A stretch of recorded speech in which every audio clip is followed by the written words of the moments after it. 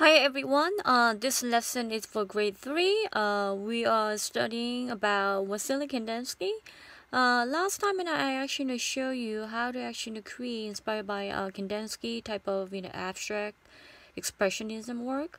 And then today I'm gonna show you a several video, okay, and which is gonna be a very fun to watch.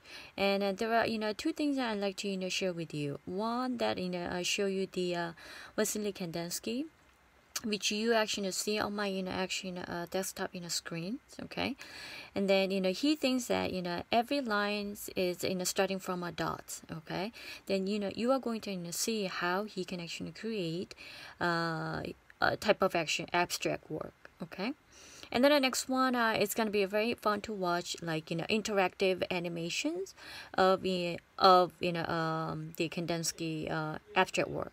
So you're gonna enjoy and watch, and this is gonna be almost last sessions of the Kandinsky lesson. Okay, so let's watch it.